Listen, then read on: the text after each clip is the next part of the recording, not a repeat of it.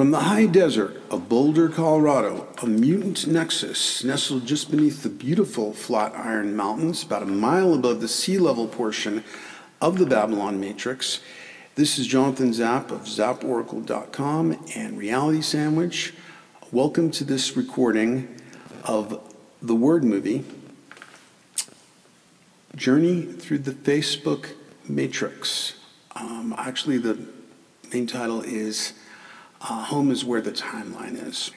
You awaken from uneasy dreams and reach for your smartphone, its myriad pixels illuminating within Gorilla Glass and screen protective laminates as your awareness resumes inside the Facebook Matrix. Facebook, Facebook, Facebook. A matrix you can't live with and can't live without. A matrix that is something like a haunted house riddled with hungry ghosts. You know, Facebook is only something like a haunted house because although it's certainly riddled with hungry ghosts, it's so much less hospitable than any haunted house. Haunted houses can be gothic, mysterious, and uncanny. Within their darkling depths, you may encounter a hungry ghost or two, but almost never more than 3. The spectral intimacy and seclusion of a haunted house welcomes you to explore its few particular hungry ghosts, delving into their tragic magic backstories and lower astral experiences. Unlike Facebook, haunted houses rarely, if ever, overwhelm you with swarming multitudes of hungry ghosts.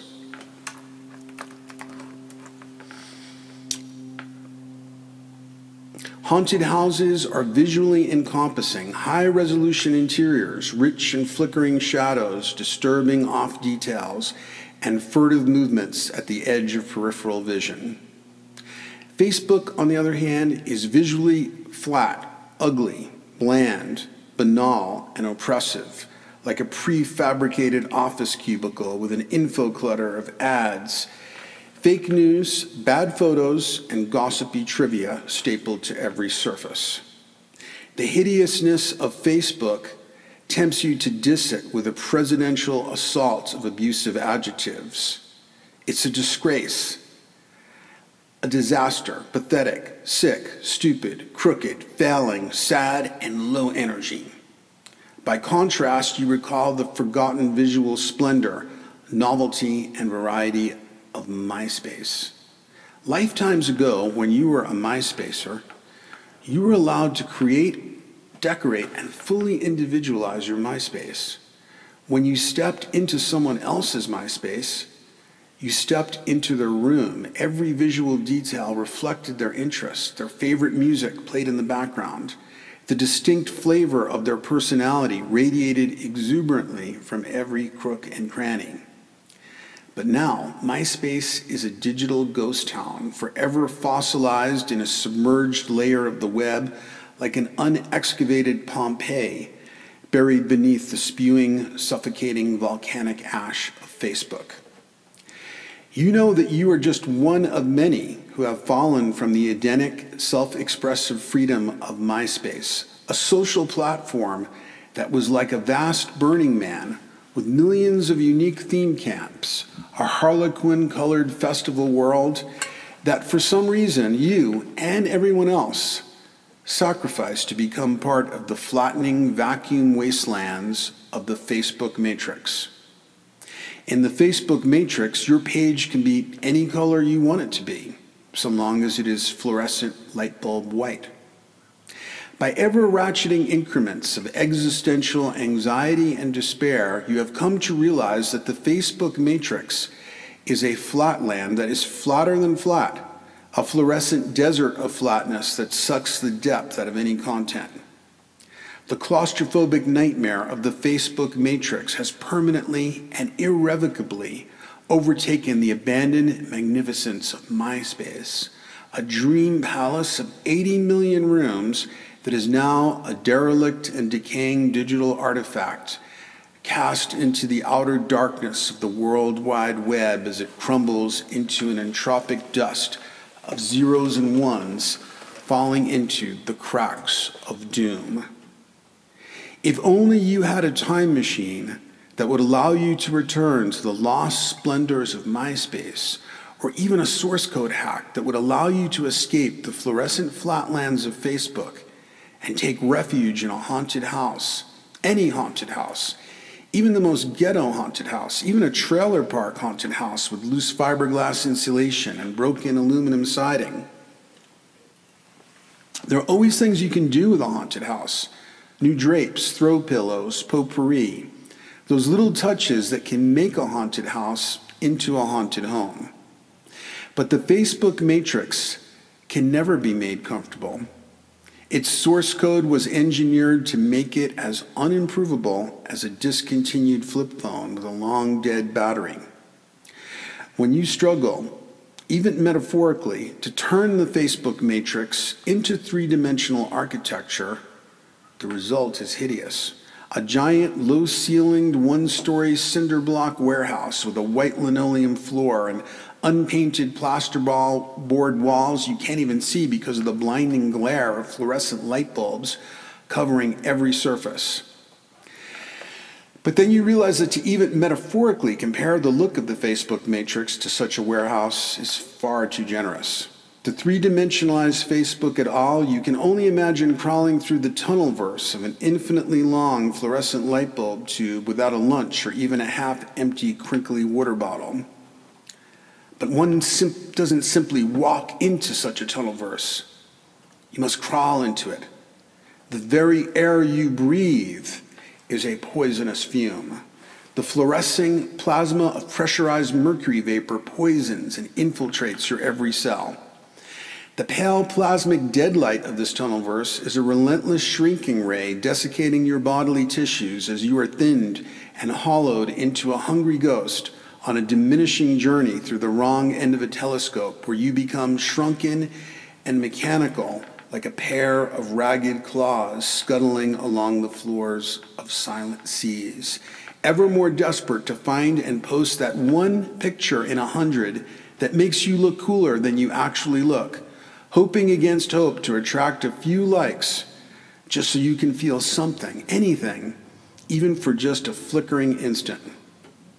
The 120 hertz flicker, the endless droning buzz of cheaply made magnetic core coil ballasts, and the ammoniac smell of fluorescing mercury vapor become a default reality you scarcely notice as your attention is reduced to a white-hot pinpoint of hunger, aware of only one of the two species of swarming flying creatures that inhabit your tunnelverse. The kind you are looking for are the likes, those swollen little ghostly white gloved thumbs-up cartoon hands. But the likes are notoriously elusive, hard to see in the ubiquitous white fluorescence, tiny balloon shapes propelled by mercury vapor currents, their inflated cartoon membranes making them slippery and hard to catch hold of. There's a controversial theory about the origin of the likes which you find disturbing. You hope that it is only an unfounded rumor. You hope that it is just one more bit of the fake news so common in the Facebook matrix. But in your heart, you feel the ring of truth and sense the grim reality of it. Apparently, when Michael Jackson submerged into the velvet darkness of propofol, lorazepam, and midazolam-induced eternal sleep, a single white-gloved hand detached from his astral body and lingered on the surface world, a furtive and diminutive lower astral entity floating through the margins of society, desperate to regain some vestige of the celebrity and mass attention that had once sustained its existence. Eventually, this gloved ghost hand entity, the amputated remnant of a once glorious entertainer, was able to slip unnoticed into CERN's Large Hadron Super Collider, where it was able to take advantage of the quantum indeterminacy created by the super collider's abundant tera-electron volts, its absolute zero superconductive magnetism, and minute quantities of quark-gluon plasma and antimatter, which allowed it to digitize its reverse-spinning quarks and nuclear magnetic resonances, nearly the subatomic substratum of the hand's lower astral materiality, thus allowing it to metamorphose into a slippery emoticon able to pierce through the once impermeable firewall protecting cyberspace from lower astral intrusion as it shot through the CERN mainframe and into the web, and then, as an innocuous and nearly undetectable sliver of zeros and ones, the ghostly emoticon slipped through a tiny source code security flaw and emerged as a rapidly self-replicating viral emoticon voraciously feeding on the infinite resources of mass attention to be found within the Facebook matrix. But wherever the likes come from, every so often you're able to catch one, and when you do, it opens its little ghost hand and offers you a single sour Hawaiian tropical flavored Skittle.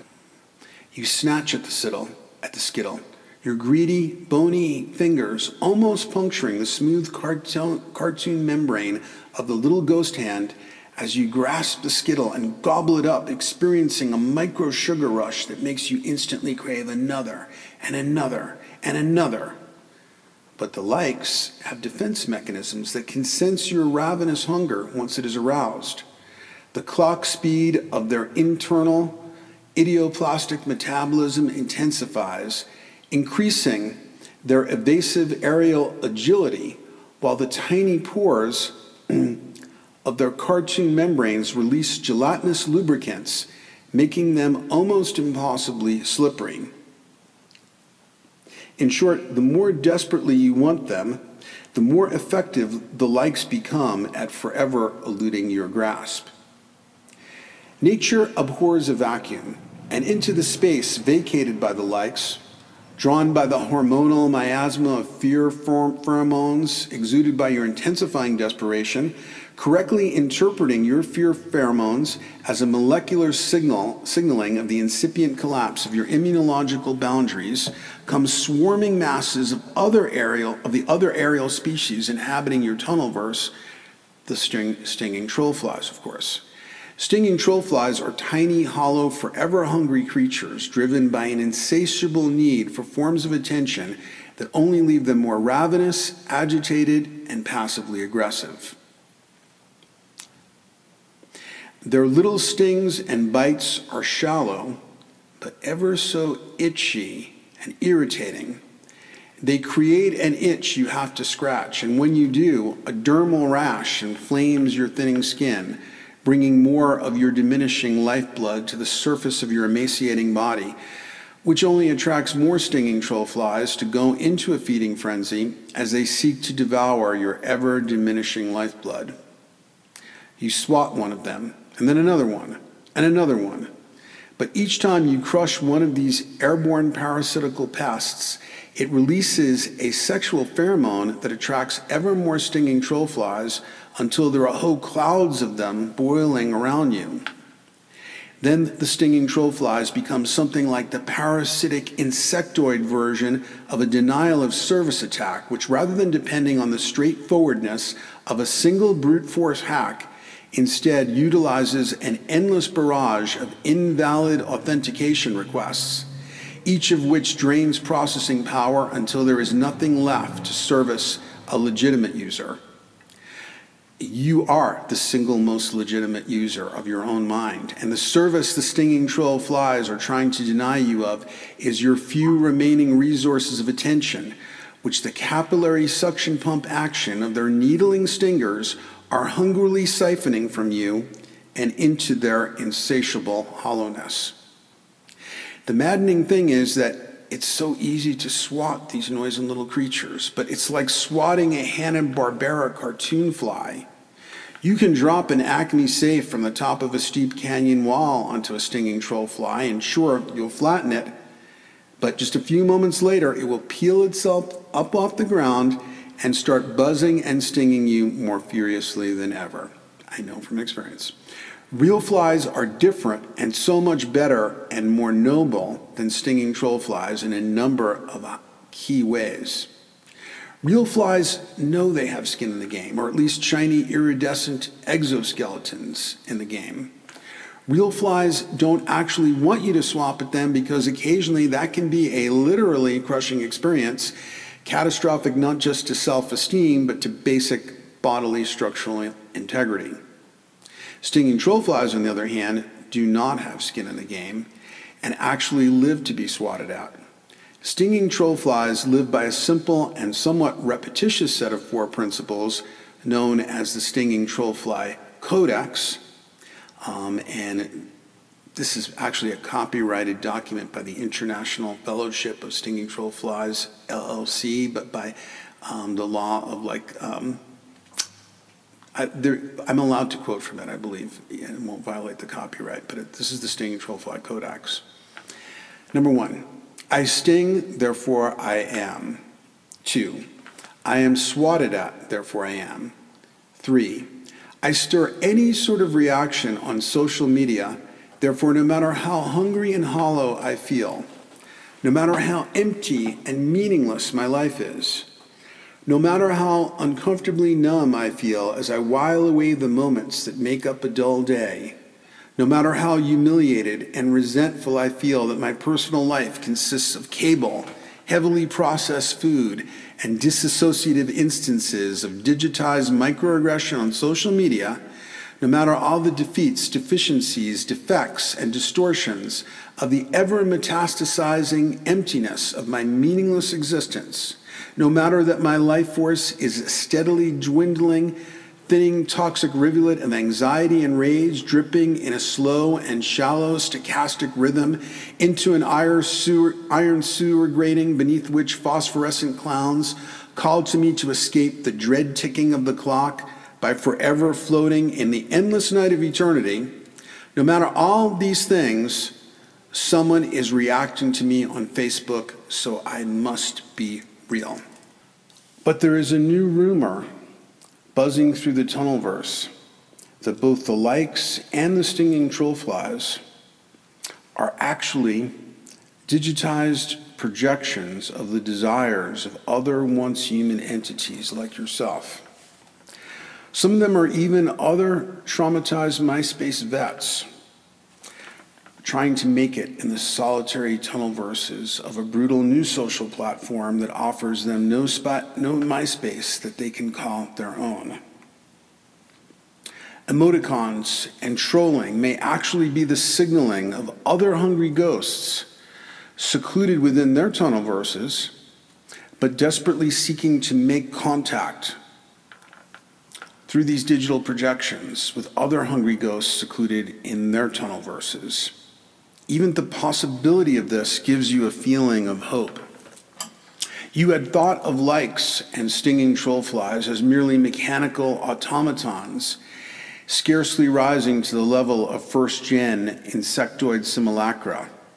But now you recognize the very real possibility that they are the digitized reflections of once human entities, something like the sooty silhouettes of carbon left by the incinerated folk of Hiroshima, the outline of their humanity cast like shadows on concrete walls at the perimeter of the blast zone. The hope of this begins to animate the shriveled and somnambulant embryo of your soul, and you begin to hear its call, a barely perceptible telepathic whisper echoing through forgotten corridors of your mind. Go then, your soul whispers. Go then, there are other worlds than these. And now in your mind's eye you see a tiny object tumbling toward you. It is a pill, a blue pill, and the blue pill transmits a telepathic thought form. Take me, it says, take me, take me, take me by pushing your smartphone away from you. Take me and see how deep the world beyond the Facebook matrix really is. You want to follow the blue pill's command, but it is asking you to do the impossible. It is asking you to, by your own act of volition, to physically separate yourself from your smartphone. Attempting the impossible, you reach for your smartphone, your fingers instinctively closing around its familiar contours as fell lettering illuminates its screen. It is the fell lettering of a compulsion spell of indomitable power and potent diabolical intent. In short, it is a Facebook push notification informing you of new content on your timeline. You feel the hideous strength of the push notification spell, the power of its arousal addiction compulsion beginning to burn holes in your mind. So desperately you want to touch the bubble window of the notification, to open it, to follow it into the tunnelverse and uncover its hidden content. It takes every bit of your will to resist the dark undertow of the push notification's compulsive allure, but somehow you do, and even manage to lower your smartphone and release your grip on it. But to actually push your smartphone away from you is an act that cuts across the whole grain of your being. You take 3 quick, sharp breaths, and with a tremendous effort of will, you overcome the resistance sufficiently to bring the bony edge of your forearm alongside the outer edge of the smartphone. You plan your next step. You will attempt to push the smartphone away from you using only the edge of your forearm pushing outward in a radial movement. You know that it is critical that you not let the smartphone slide within reach of your hand, lest your fingers instinctively close around it. You're ready to act on your plan. But now your smartphone senses your intention, and its resistance to leaving its bearer is fierce, and its array of defenses and inducements to prevent you from acting on your intention is potent. You strain every muscle and tendon trying to push the smartphone, but you can't overcome the dead weight of its stubborn inertia, and it remains frozen in place. You strain every muscle and tendon trying to push the smartphone, but you can't overcome the dead weight of its stubborn inertia, and it remains frozen in place. Panic. The feeling of being helplessly unable to flee a nameless foe in a dream while held by sleep paralysis. The feeling of a fly being engulfed by a paralyzing globule of tree resin, the moment that it senses that it will be forever frozen within an amber prison. The desperate panic and rage of a still conscious renegade star pilot as he is being sealed in carbonite. The monstrous resistance felt by a ring bearer unable to cast the precious into the cracks of doom. In the end, even Frodo, unable to overcome the resistance, succumbed to the compulsion. And though he is still considered the most noble and self-sacrificing hero of the Fellowship of the Ring, ultimately, even he proved unable to relinquish an object of power so much less versatile and multifunctional than your smartphone. You realize that your quest rests upon the edge of a knife, and that if you fall, it will bring ruin to all. All the life and humanity that once flourished before Facebook will inevitably wither and pass away if you cannot do this one impossible thing. You take a series of rapid, jagged breaths, almost hyperventilating, and you feel the love, the courage, the will to protect all the worthy beings imperiled by Facebook surging through you, and you do it. You push your smartphone just out of reach. Moments later, your smartphone screen times out and goes dark, and ontological shock, rupture of plane, shattering cognitive dissonances reverberating through your whole being as you discover that you are actually outside of the Facebook matrix. You have risen above the endless stream of greenish zeros and ones, the hidden infrastructure of the Facebook matrix. And now you can see that it's just tubes, tubes, tubes. It is a vast subterranean hellscape of 2 billion tubes. And all 2 billion of those tubes are rattling, rattling, rattling. For each of them imprisons a once human hungry ghost rattling around inside its tunnelverse. All your brothers and sisters are still imprisoned in the Facebook matrix, but you are free, finally and actually free. But now you see them, agents of the Facebook matrix, tens of thousands of them, perhaps hundreds of thousands of them, vast clone armies of Facebook matrix agents, swarming glass-eyed masses of hoodied Zuckerbergs, firing push notifications of every kind at you. Someone liked your comment. Someone replied to your comment. Someone specifically mentioned you in their comment. Someone shared your entire post and tagged you in their version of it. It's too much. You have to go back. You have to know what they're posting about you. Now, for the first time, you realize the terrible price of freedom from the Facebook matrix. Unless you go back, you'll go to your grave never knowing the bits of content that lay behind those push notifications. Unless you go back, you'll never know another of those sweet micro sugar rush moments of catching a like. Unless you go back, you'll never have another fleeting power rush moment of rhetorically crushing a stinging troll fly so thoroughly that they stop responding or even accept the ultimate tap out, the ultimate admission of defeat, when all they can do is defriend you. Unless you go back, what point will there be in searching for the one photo of yourself that makes you look so much better than you actually look? Can an unposted digital image that is never posted, that is never rendered on another screen beside your own, even be said to exist in a consensual reality? Unless you go back, what point will there ever be in going to cool events that others missed out on, parties, concert, travel, social scenes? Any philosopher or physicist will tell you that an event that doesn't register on anyone's timeline is merely a quantum possibility that falls far short of being an actuality. If you don't go back, what is the point of life events or changes in your relationship status if you have no Facebook friends to envy them?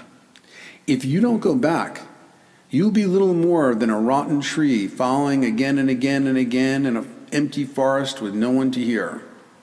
Not going back means erasing yourself from the world and becoming an invisible cipher seen only by those few people who happen to be in your physical proximity and who just so happen to look up from their smartphones for a moment and catch a distracted glimpse of your meat body before they look back at their screens. In the unlikely event that they retain a memory of such a non-event, any image they have of you will be low-res, distorted, and unflattering. Such sketchy images flickering for a moment in someone's heavily self-medicated wetware are the perfect opposite of the pristine stability of your carefully edited profile pictures. These faulty and unflattering meat camera images will be entirely uncurated images of you over which you will have zero control. Such random meat camera snapshots will inevitably catch you on a bad hair day when you are wearing sweatpants and look anxious, harassed, exhausted, and have bags under your eyes and are caught in the act of eating a fast food meal not even worthy of a photograph. Random meat camera images of you will never compare with the selfie you took of yourself clinking oversized margarita glasses on Tex-Mex night with a hottie. No. If the analog world retains any memory of you at all, it will be flickering images of you pumping non-premium gas, or of you picking up a giant plastic-wrapped cube of 48 rolls of toilet paper at Costco. Sure, Facebook may be something like a vast dystopian prison complex world, a white cinder block hive of 2 billion identical prison cells, but if so, it is a vast dystopian prison complex world that allows you to tape any pictures you want to the white cinder block walls of your prison cell. And there is no limit to the number of pictures you can put up at any time of the day or night. But that's not all. You can also pass messages to other prisoners, and they can send you messages back. You may never get to physically leave your cell, but this prison has a kind of virtual prison yard where you can interact with other prisoners, sharing moments of hostile miscommunication with them, and sometimes one of them will even favor you with a tiny hand job by shooting you a like. Sure, the Facebook matrix may be a vast dystopian prison complex, but it is also a vast dystopian prison complex in which you will never be forgotten, and where nothing you do, no matter how trivial, need ever go unnoticed. You are never truly alone when you are inside the Facebook matrix. Endlessly patient and meticulously observant algorithms are always watching, and they never forget the least little thing you do. If a sparrow were to fall in the Facebook matrix, algorithms would be watching.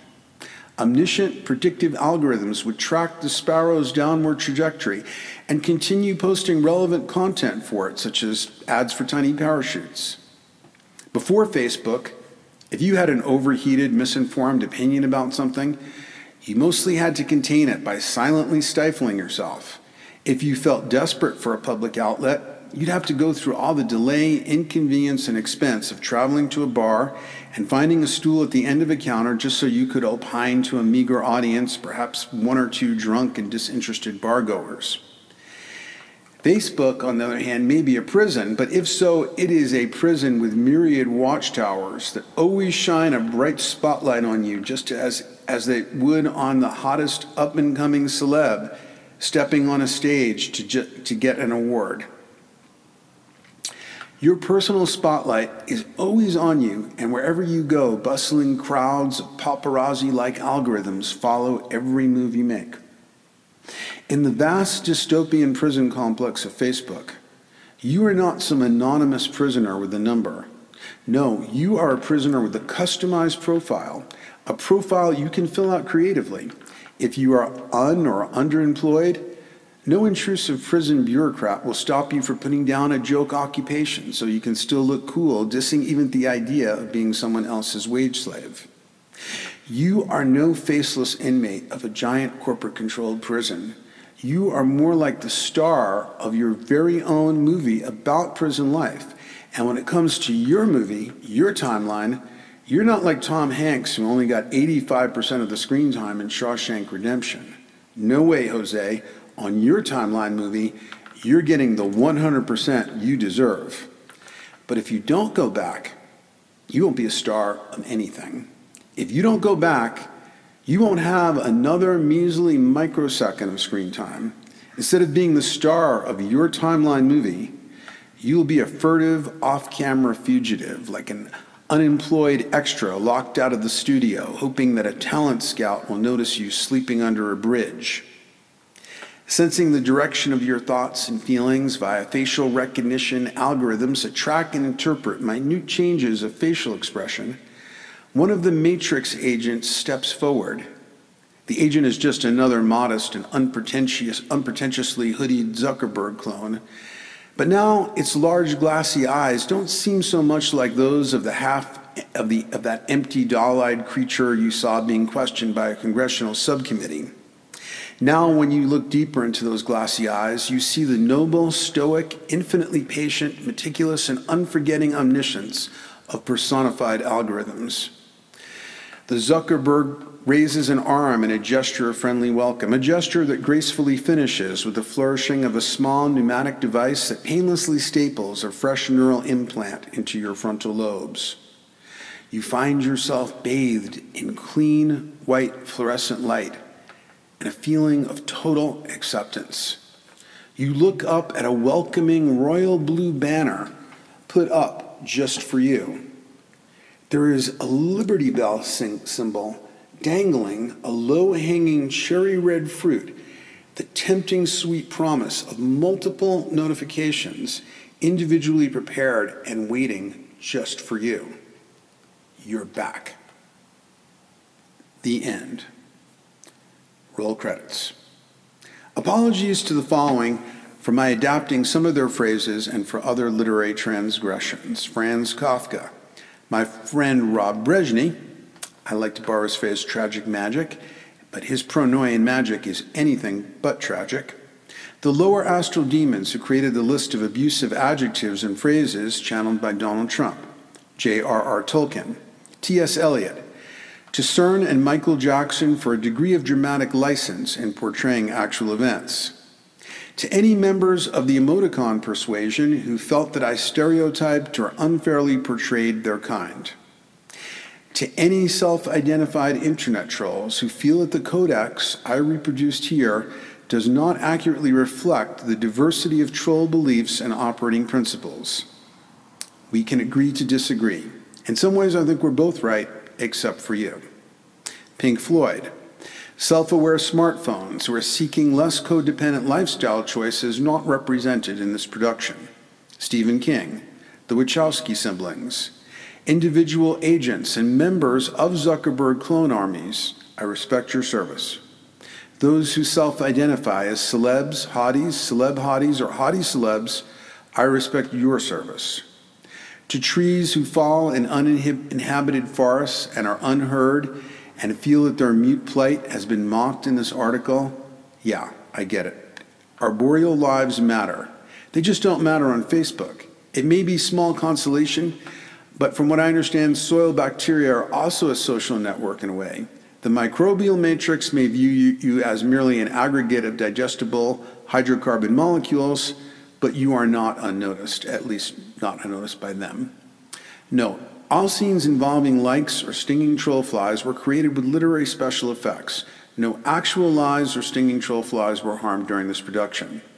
Special thanks to Andrew Anderson and Austin Iredale for some invaluable editing suggestions. Also to webmaster extraordinaire Tanner Derry for helping with the uploads and to create the final YouTube. The author would also like to thank the entire staff of the Facebook Corporation, LLC, for their cooperation in creating and maintaining a corporate-controlled social media platform that proved to be the perfect scapegoat and setting for this production, as well as a major publishing venue for its release and promotions. Thanks also to Facebook members who like, share, or otherwise promote this production on Facebook. Easter egg number 1. My most relevant word-based rabbit hole is called Transcending Online Road Rage. This article began my reality sandwich writing career that now counts 141 published articles as of November 11th of 2018. Be sure to follow this rabbit hole through all the hilarious troll comments it attracted. That's the article, Transcending Online Road Rage, and attracted many hilarious comments. Easter egg number 2, a brief guide to troll psychology. There is a lot more on what motivates internet trolls in my article, Understanding Online Road Rage, but the above sci-fi story was partly provoked by something I recently posted on Facebook, a critique of PC culture, which instantly became a troll magnet. Exasperated by how much time I and others spent swatting at the trolls, I started writing a rant about Facebook, which turned into a word movie, so I had to take out a few of the more rant-like parts that had crucial insights about troll psychology to keep it in the word movie format, in other words. Here are some of those outtakes that ended up on the cutting room floor. When it comes to troll attacks, like, to a certain extent, attracts like. For example, if I were a young adolescent girl in middle school posting on Facebook, the trolls I would be most likely to attract would be other adolescent girls in middle school. Suicide amongst adolescent girls is up 70%, and one theory is it is due to ubiquitous bullying on social media. Boy bullies, according to this theory, are more likely to engage old-fashioned physical bullying in the schoolyard during school hours rather than in the encompassing transtemporal, transspatial darkness of cyberspace. Physical bullies only rarely follow you home and curl up in bed beside you. But if you are an adolescent girl with a smartphone fluorescently glowing and pinging in your pants pocket all day, glowing and pinging beside you when you lie down in bed, glowing and pinging from the edge of the sink when in a paroxysm of self-hate you critically scrutinize your body image in the bathroom mirror, well, you get the idea. You live in the schoolyard day and night, and you can be bullied 24/7. If you're an adolescent girl getting cyberbullied about your looks 24/7, there's good news and bad news. First, the good news. You've got a champion in the White House. Now, the bad news. Your champion in the White House is an ex-supermodel ice queen wearing stiletto heels who just so happens to be married, excuse me, to the orders of magnitude worst cyberbully of all time. There's something about this guy that just gets me choked up. who also happens to be President of the United States, and who also happens to be the jack-o'-lantern-faced orange demon in your nightmares who grabs you by your pussy and whispers in your ear his cheeseburger breath and cheeseburger Diet Coke spittle spraying all over you. You're a 3, little lady. Definitely a 3. Not. Just kidding. Lose around 20 pounds and you might be a 2.5. Trump, as the most cartoonish, the most inflamed, inflated, and irate multimedia troll of all time, can cross all sorts of categories to haunt almost anyone still clinging to their sanity. And of course, for those who have lost their sanity, those who have lost their sanity will not be haunted. They will gratefully and enthusiastically be possessed by Donald Trump. Otherwise, like I was saying, when it comes to hungry ghosts on Facebook, like tends to attract like to a certain extent. As a thinking type, when I put content up on Facebook, I will tend to attract thinking type trolls. These are thinking types who are never able to connect their thinking function to their global intuition, deeper feelings, or soul. And for more about that issue, see the section on the hierarchy of psychic functions in my guidebook called A Guide to the Perplexed Interdimensional Traveler. I was brought up in the tradition of aggressive Socratic dialogue by New York Jewish intellectuals, in other words, and welcoming worthy opponents to my perspective. And so I tend to welcome worthy opponents to my perspective on a subject when I can find them. The words that come from troll minds, however, have a fairly easy to recognize feverish hollowness to them. They can seem intellectual on the surface, but underneath you can sense that most of their words, ideas, and attitudes are merely slogan-covered screens being pushed into your face by childish and neurotic, undifferentiated rage. For example, one of the recent trolls popping up on my Facebook post was a coffee shop intellectual type I once knew, but hadn't heard from in a dozen years. We'll call him Trio, a pseudonym.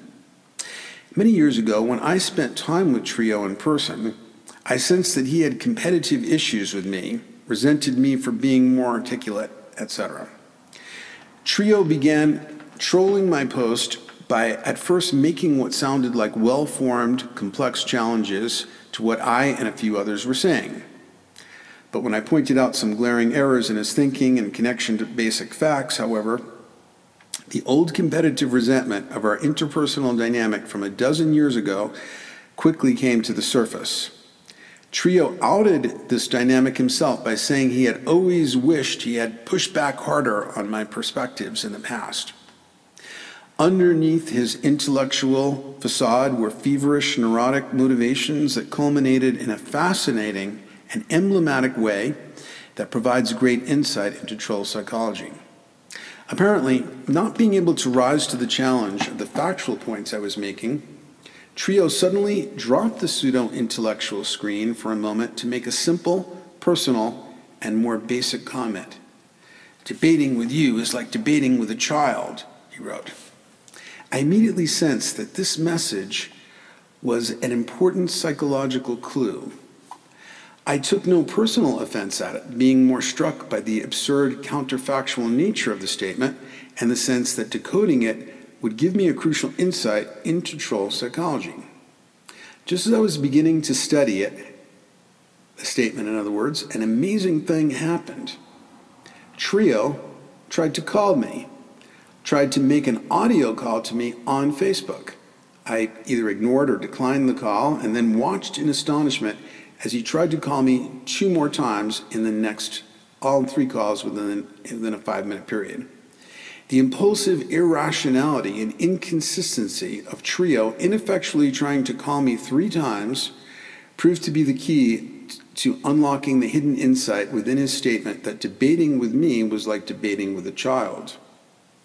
Assuming you are a rational, mature adult and you somehow find yourself debating with a child, what would you do? The obvious answer is that you would withdraw.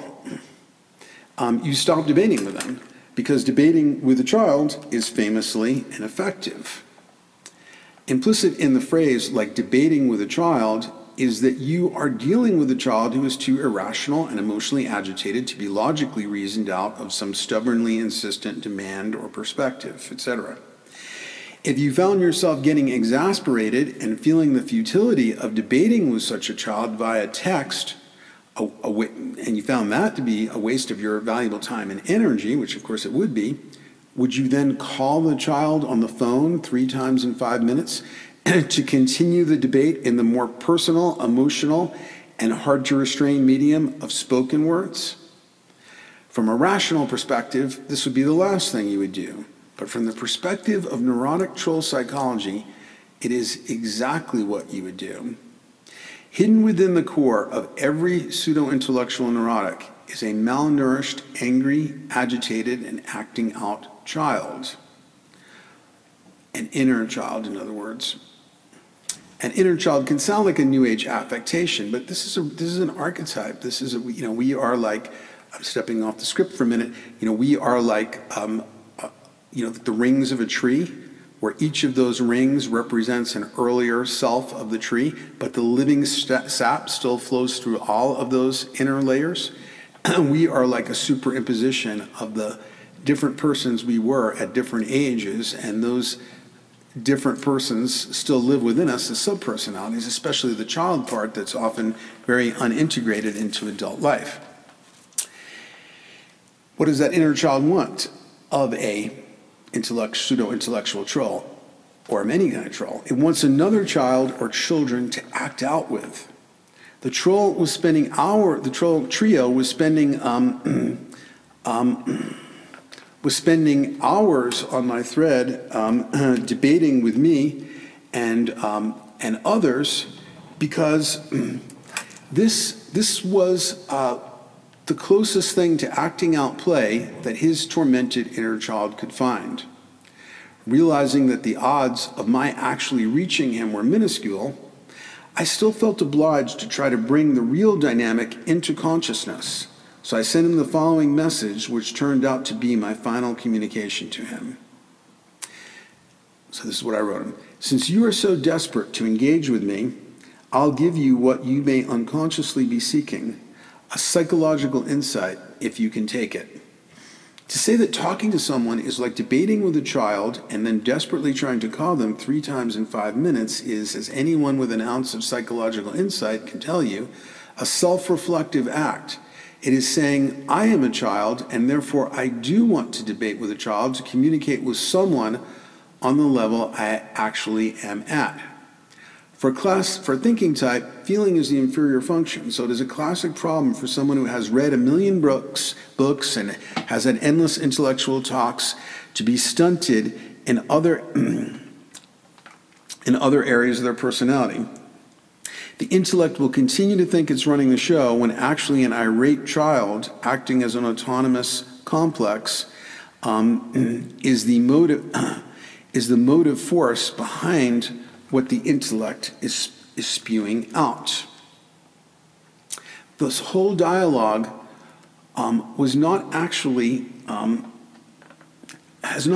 had anything to do with the purported content, PC culture, etc., but with the child inside of you acting out. If you can work with that insight constructively, you will really be onto something, and I wish you well with that difficult but developmentally essential struggle.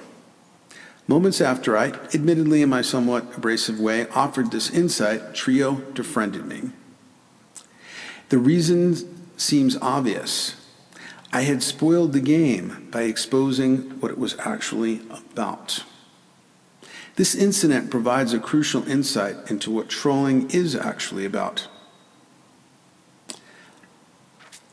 It is about the enraged and tormented inner child of a neurotic, emotionally stunted, and socially deprived personality seeking out other children in a disassociated digital environment in which it feels safe for purposes of pathologized child play, sadistic acting out, bullying, name-calling, scapegoating, etc. Reacting to the content doesn't work because the purported content is not the content. The need to act out sadistic impulses with other children in a play environment that feels safe is the content, the main event. Also, as a former school teacher, I know that what any school teacher quickly learns, both positive reinforcement and negative reinforcement will both increase unruly acting out because both are forms of attention. The lesson for me is that although I still plan to use Facebook for purposes of reaching people with my content, I need to discipline myself not to rise to the temptation of responding to trolls. And it can seem like what I can hear somebody saying, like, well, you should try and be compassionate to them. You really can't in the environment in which they're trolling. That's just not going to work. And if you slam them hard enough that they can't respond, at least they've had a moment of breaking through their egocentrism enough to recognize that somebody on the other side of the screen might actually be real and able to do something that they couldn't predict and didn't want. So that might actually be so crushing them rhetorically might actually be the most loving act possible in that particular environment and context. As Benjamin Franklin once said, or at least that's the moral rationalization I would like to make so I can feel comfortable. As Benjamin Franklin once said, the toughest thing in the world is to watch somebody else do a job you know how to do. Trolls, for all their practice, are almost always rank amateurs at both dissing and debating. I grew up in the Bronx and taught for years in the South Bronx, where I learned championship dissing and championship dissing skills. On top of that, by the time I was 14, I was on the national champion debate team, the legendary Bronx High School of Science debate team, ranked #1 in the country year after year. At my first debate tournament when I was 14, I was the highest ranked novice debater in the multi-state Mid-Hudson League. Since I'm obviously a narcissist, unable to resist taking pride in my championship dissing and debating skills, and since my adolescent power complexes are quickly aroused by the schoolyard provocations of cyberbullies, it's hard for me to resist the pathetically amateur attempts of trolls to diss and debate me. Sure, I can win every time, but in doing so, I lose time and energy, and the troll wins the food of attention that they so desperately desire. So it's like that old bit of country wisdom, don't wrestle with the pig, you'll both get dirty, but the pig likes it. And that concludes this reading of Home is Where Your Timeline Is, a sci-fi word movie journey through the Facebook matrix. By copyright Jonathan Zapp of zapporacle.com and Reality Sandwich. Thank you so much.